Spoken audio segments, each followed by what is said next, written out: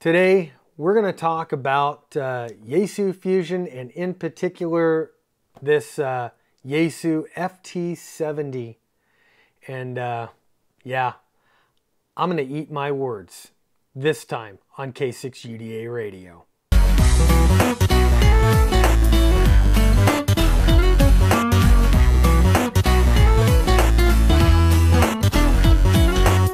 For the money, I am very impressed with the Yaesu FT-70 DR. This radio is brilliant in its simplicity, probably without a doubt the easiest radio that I have ever used as far as programming it from the front panel. You guys know that I am I'm a huge bells and whistles guy. I love my color screens, my big displays, touch screens, everything that is cutting edge, I love. But this in its simplicity for what it is really has found a place in my heart. And guys, here's where I eat my words. In the 3-mode shootout, the DMR D-Star Fusion shootout video I did a couple of weeks ago, I said that, hey, all 3 of these modes sound about the same.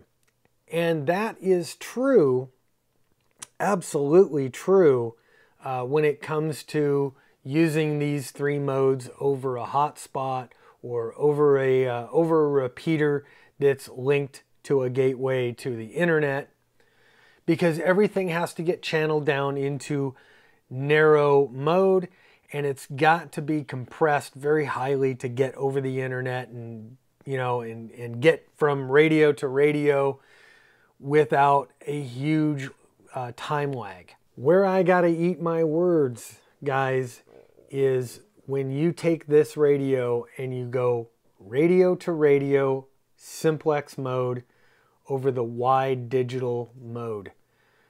This Fusion radio sounds as good as analog. It is got incredible dynamic range in that space, and let's go ahead and test that.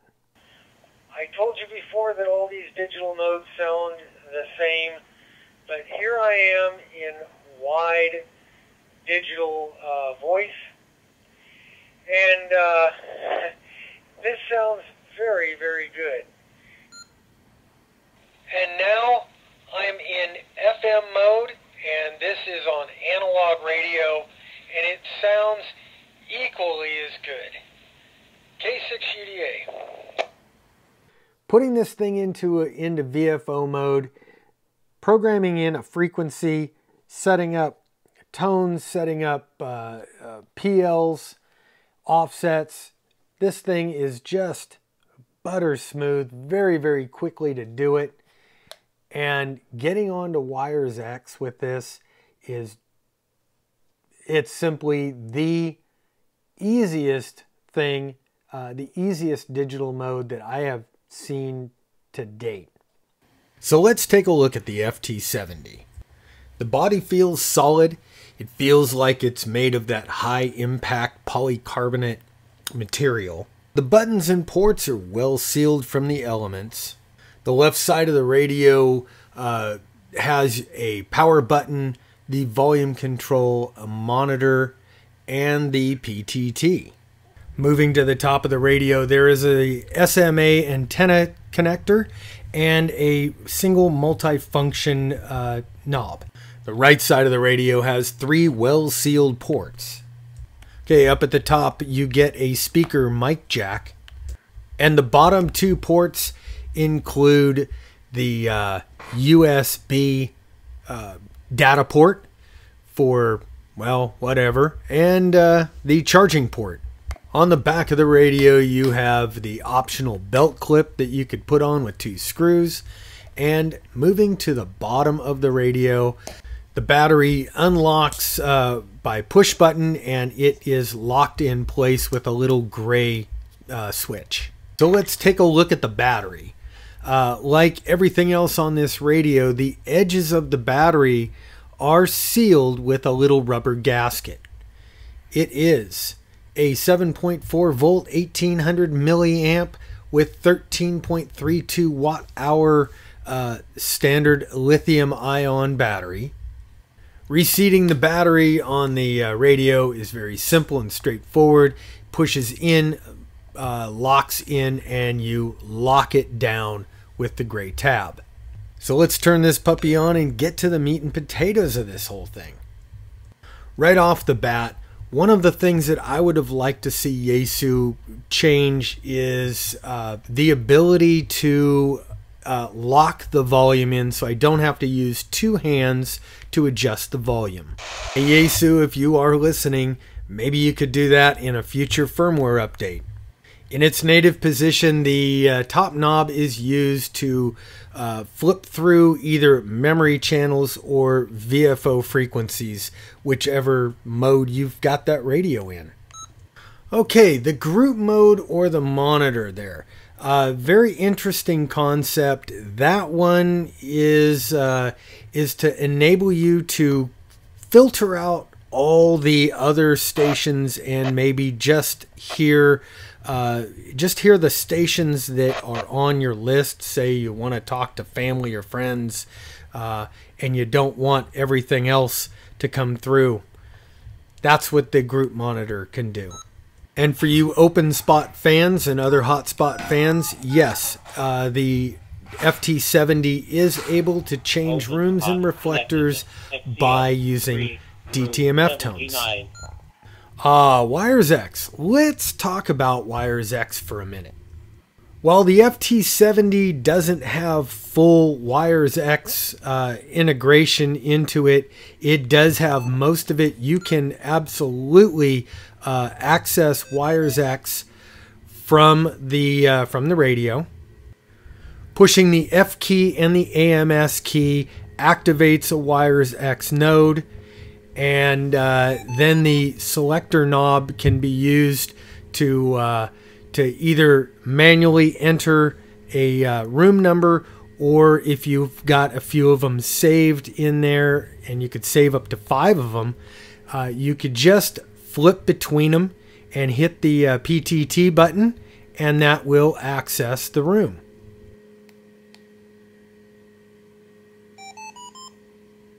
One of the things that I really like about the Yaesu Fusion radios, that I equally like about the D-Star radios from Kenwood and ICOM, is the fact that when you're either in a hotspot or you're in the Wires X mode, the other guy's call sign automatically pops up on the screen. I don't have to download a giant user base with 100,000 call signs and names in it. And it's actually the same principle that makes the group mode work. And what it is inside of every Fusion radio is a unique identifying number.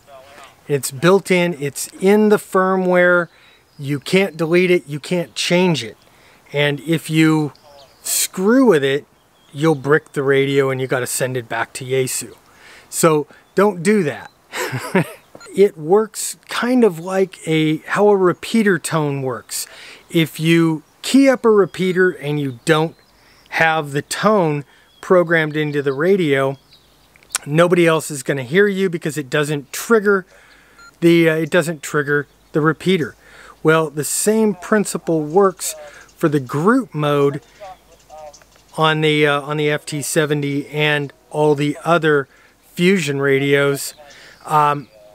I can set my radio up to receive a list of guys that I want to hear from. So if I want to monitor all day long on America Link, but I don't want to hear everybody else, and I only want to hear from a couple of guys that are friends of mine, I could, if I make a contact with them first, I pick out their unique radio identifiers, and when their radios key up, that opens up my radio, and then I hear that transmission.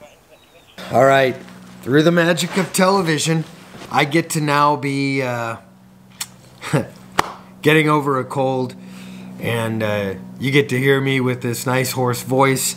Hey, 2-3 days ago, I couldn't even talk. My opinion of the FT-70.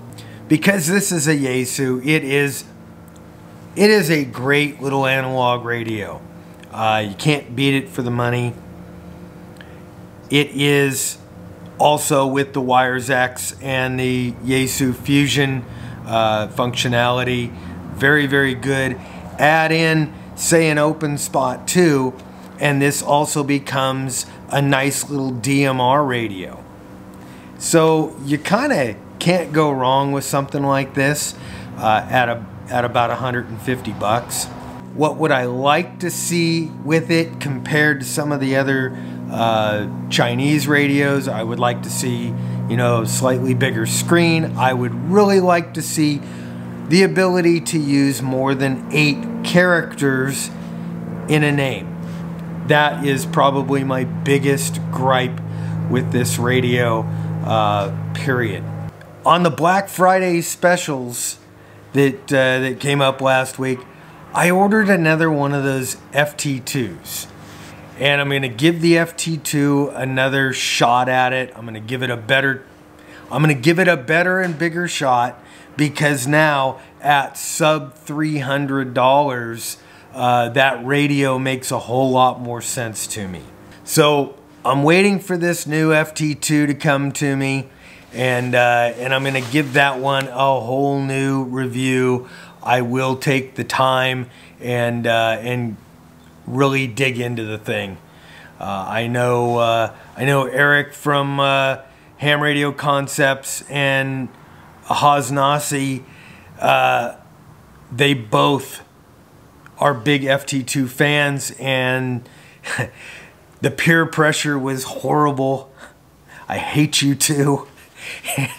So I'm giving it another shot, and what I want to do to give back to you guys this Christmas, I want to pay it forward. I have been extremely blessed in my life. God has been good to me.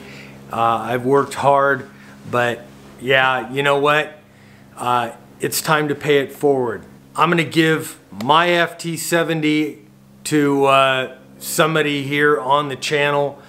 I don't know who yet. I'm also going to give away the Retivus RT95 that I had installed in my previous Jeep. I'm not exactly sure how I'm going to do it, but if you want in on this, be a subscriber here on the K6UDA channel. Also, follow my K6UDA Facebook page and my Instagram page. You might be able to find that under K6UDA, but I think it's Bob_S3 Films something. I don't know. I'll link everything in the description below, and I'll kind of set up the rules. Not much in the way of rules. This isn't like a big contest. What I'm hoping is that I could kind of pay it forward to one of you guys, somebody who's just getting into the hobby, or somebody who's just getting back into the hobby. Maybe you can't afford a new radio, but you'd really like one. So anyway, do that. Also, guys, please consider supporting me on Patreon, or even like the little PayPal tip jar. And if you haven't seen my Jeep videos and that kind of stuff interests you, go ahead and click over to Safety Third Films and check out my Jeep series on building this beast.